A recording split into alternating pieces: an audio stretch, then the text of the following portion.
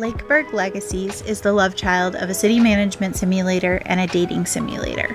Unlike most dating sims, you don't play a specific character, you're in more of a third-person perspective.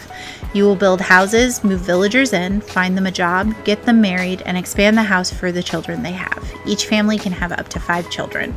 Once children reach age 9, they will be able to start an internship with one of the adult villagers in areas they are most interested in. When they reach 16, they move out on their own and start their own family.